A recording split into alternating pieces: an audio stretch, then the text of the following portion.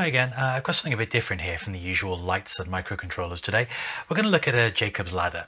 Now before we start, just want to be very clear that using high voltage can be deadly and that I take no responsibility for your safety should you choose to follow along. Touching the high voltage output while this thing is on can cause anything from a painful burn all the way through to an agonizing death. So please don't do this unless you have some experience with high voltages. Now there are many ways in which one of these can be built, and I chose for me what was the cheapest and easiest option. I bought a ZVS driver plus a TV flyback transformer from Amazon, and there's a link in the description below if you'd like to get one yourself.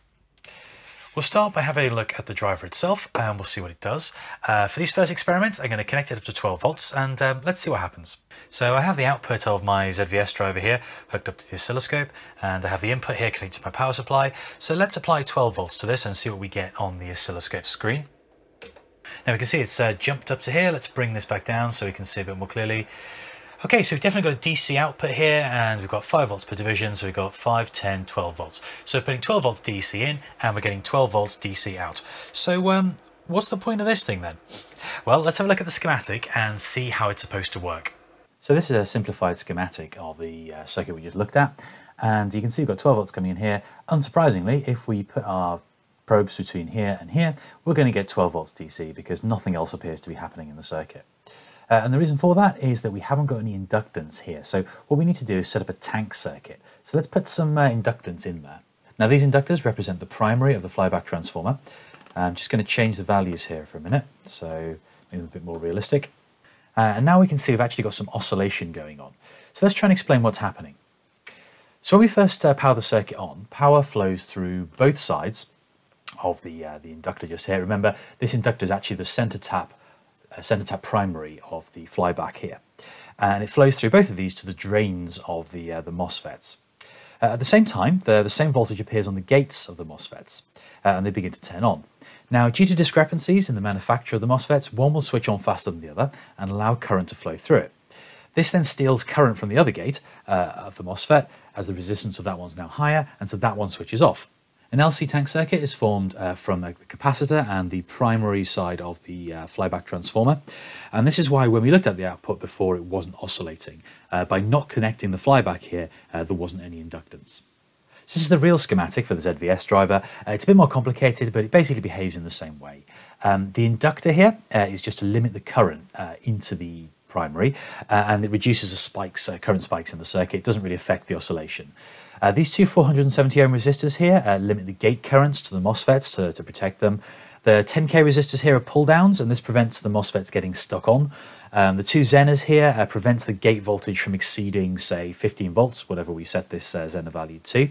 And the fast diodes here and here pull the gates to ground when the opposite side of the tank circuit is at ground. If you want a bit more information about how this circuit works, I've left a link to a very good description in the video description below. So before we actually measure this properly, let's do a quick calculation to see what frequency we're actually expecting here. To do this, we will need the capacitance, which in this case is about 660 nanofarads, and the inductance of the primary. Now, I don't have an LCR meter, or at least nothing capable of measuring the inductance of this primary. So to measure it, I'm going to use a technique I mentioned a few videos back, using a signal generator and an oscilloscope. And if you want to find out a bit more about that, you can click the card in the top right at the moment. I've set the signal generator here to 20 kilohertz and 3 volts peak to peak, and I've put that across the primary of the flyback transformer. I've also put the oscilloscope across that as well, so we can have a look at the waveform. Now at the moment we've got a frequency of 20 kilohertz, which is correct, but we're reading a peak to peak voltage of 170 millivolts, and that's because the flyback is sort of loading the output from the function generator. So what I'm going to do now is adjust the frequency on the function generator until I get VPP on here being half of 3 volts, until I get it being 1.5 volts. So let's start by increasing that. Okay, we can see we're on 580 millivolts. We're on 900 millivolts. Keep going, 1.2 volts. It's 1.8 volts, drop that back a little bit. Let's move it up by a little bit more. 1.52 volts peak to peak there, that'll do. And the frequency at 1.52 volts we're getting here is 102 kilohertz. So we can work out the inductance from the following equation. So L equals root a third times R over 2 pi f, where R is the impedance of the signal generator, which in my case is 50 ohms, and F is the frequency that we recorded, which is 102 kilohertz. So it's going to be L equals root a third times 50 over 2 pi times 102 kilohertz. So that gives us about 45 microhenries. Okay, now let's see what our oscillation frequency should be. So the frequency of oscillation, F, is going to be given by 1 over 2 pi root LC. And let's put some numbers in there. 1 over 2 pi, it's going to be square root of the inductance, which we just calculated, which is 45 times 10 to the minus 6. Multiplied by the capacitance, which is 630 nanofarads, I believe I got it as. So that's 630 times 10 to the minus 9. And that gives us a frequency of around 30 kilohertz. So that's what we're going to expect to see our oscillation frequency of the ZVS driver. Now let's measure the output of the ZVS driver with the primary of the flyback transformer actually attached. Now at this point we have to be very, very careful, because when I make this go live, the output from the flyback here will be at several thousand volts. So let's switch this on and see what we get. Okay, so I don't know if you can make that out on the screen there, but the frequency that we're getting is 39 kilohertz. So not exactly the same as the 30 kilohertz that we predicted, but at least it's the same order of magnitude, and it means that our calculations are more than likely to be reasonable. So if you want to wire one of these up yourselves, this is how it's wired up. This is switched off now, which is why I can touch everything. You can see here we have a center tapped primary on the flyback transformer just here, and this is the high voltage output wire, the one at the top, and the grounding wire is the one that comes from the bottom just down here. Now if yours doesn't have this wire already soldered to it, you're going to have to find a pin out to it and try and work out which one of these pins at the bottom is the ground. Now mine actually came with this extra wire just here as well. Don't entirely know what this is for. By the looks of the wire, it's another high voltage output, but maybe not quite as high voltage as the main output coming out the top just here. Now I'd love to be able to measure what the output voltage was between these two cables.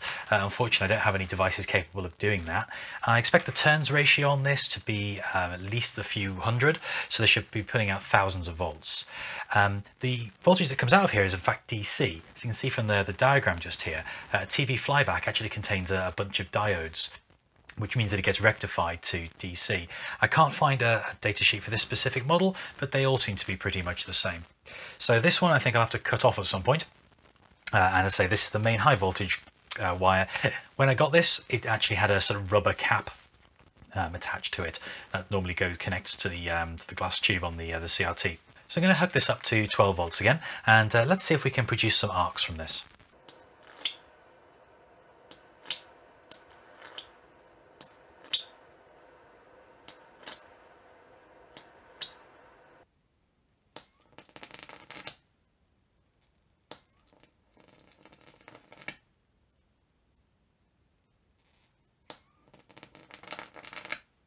So now all that's left is to turn this stuff into a Jacob's ladder. So we've got the driver board, we've got the flyback transformer. This is all going to be powered by this rather beastly 15 amp 24 volt supply. So in theory this can give out 360 watts. I 3D printed this little base just here, and then what I'm going to do is take these contacts and I'm going to screw those into here. And then I've bent some coat hanger, found some coat hanger wire, and I've bent these into sort of L shapes, and they're going to get inserted into there, and hopefully this should all look rather nice.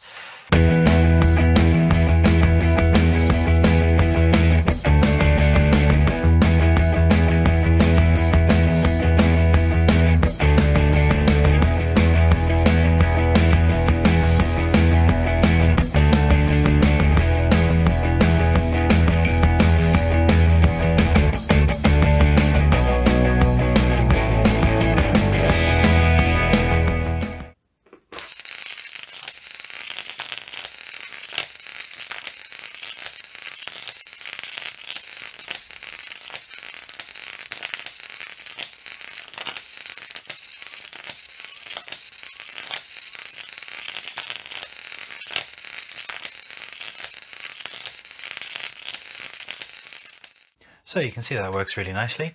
We could increase the voltage to get bigger arcs, but then it also gets a bit more dangerous. The plan eventually is to build a proper case for this, and I'll make another video on how I do that once I get around to it. As usual, thanks very much for watching, and see you next time.